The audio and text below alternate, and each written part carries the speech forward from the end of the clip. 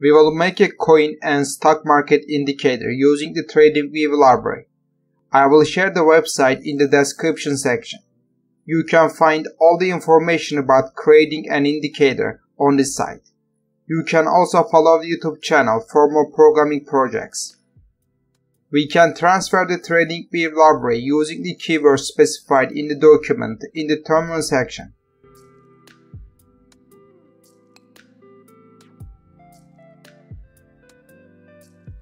I transfer the files to the project with the keyword import. Usually we can use these files to create indicators.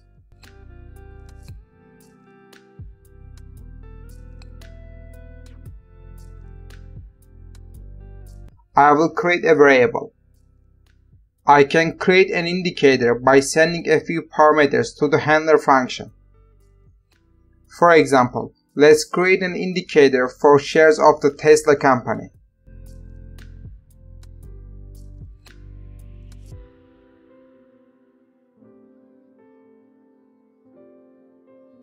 I specify from which exchange the information will be received and its frequency with the parameters sent to the function.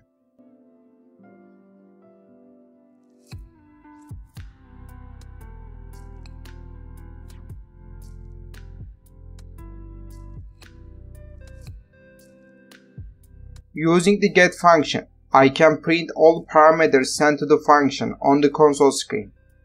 I want to show you all parameters in order.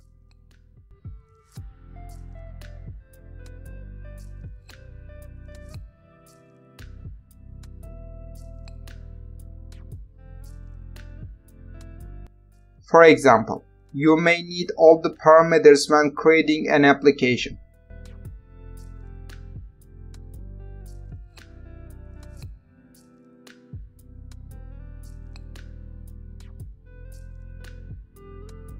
Now let's print the indicator properties to the console screen.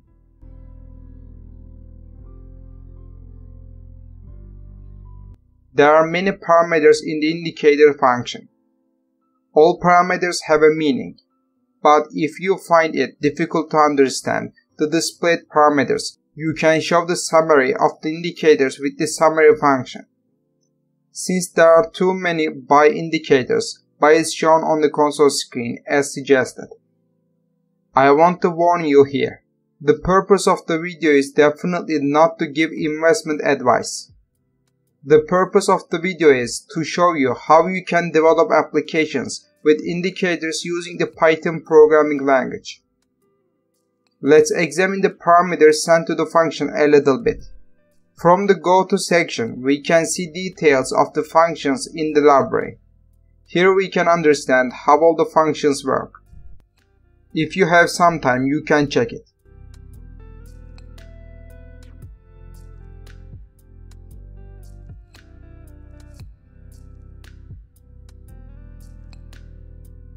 Let's send a few different companies to the function and check its indicators.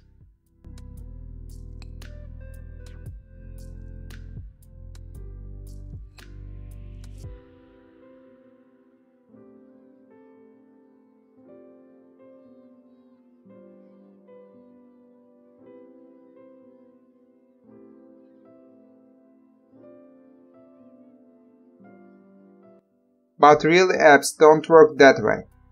Let's create a list. Let's add a few company names to the list.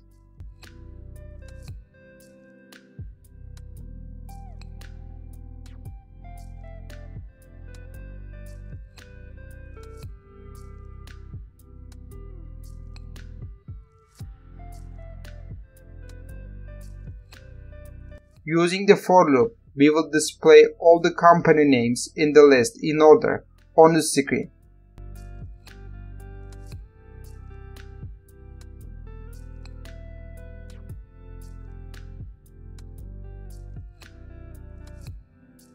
I am synchronizing the variable symbol. Let's specify the company name before the indicator features.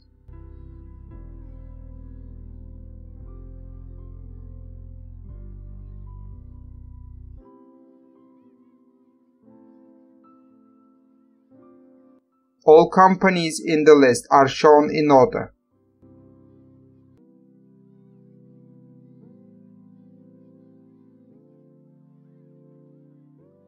You can also display some of the information contained in the summary function on the screen. For example, let's just show the recommendation feature on the screen.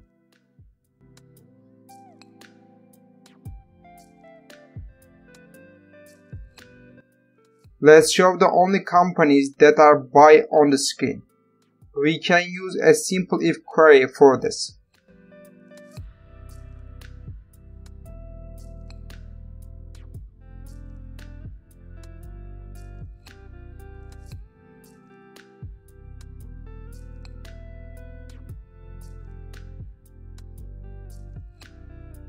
Only the buy ones were shown on the screen.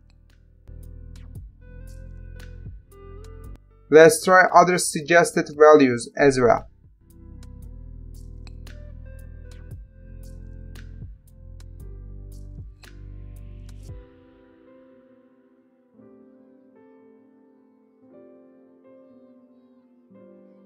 You can also try different options in the if query.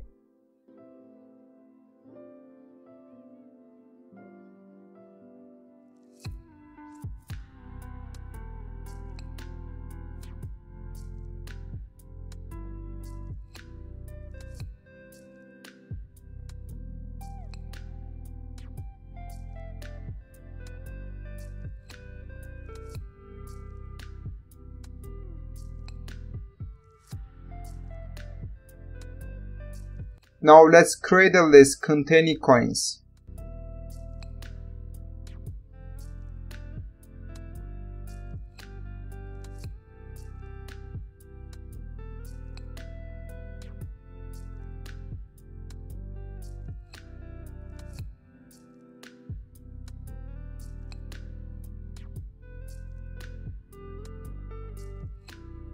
I am changing the parameters sent to the function.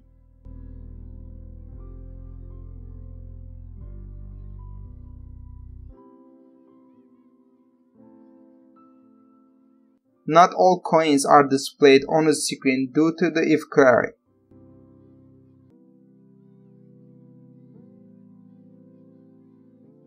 I will run it again after removing the if query.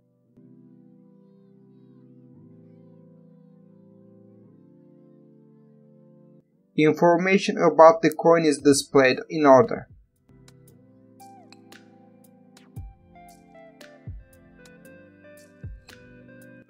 Let's get data from a different exchange.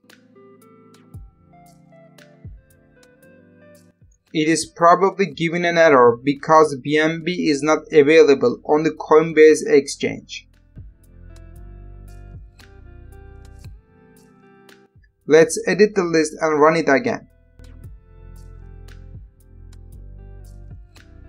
Using these codes, you can make different applications that show indicators. In the next section, we are going to build a desktop application that displays the indicators. Thanks for watching. If you have any questions, you can specify them in the comments. Don't forget to subscribe to YouTube channel for more projects.